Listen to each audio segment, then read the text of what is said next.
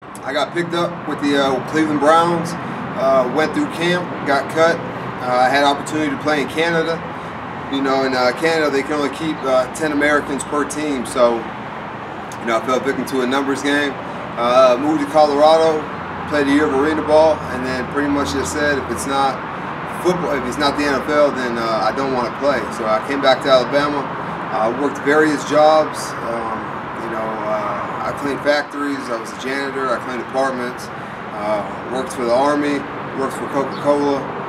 Worked for a car auction company. And then, while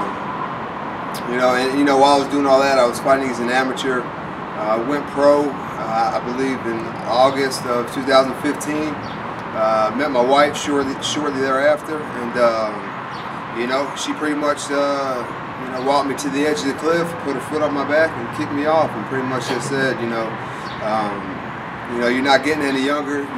This is what you do. I see how hard you work. I see how hard you train. I can tell you really want it. So, why don't you just go work at the gym, make what money you can, and just train all day and sell out to fight it. And that's what I did.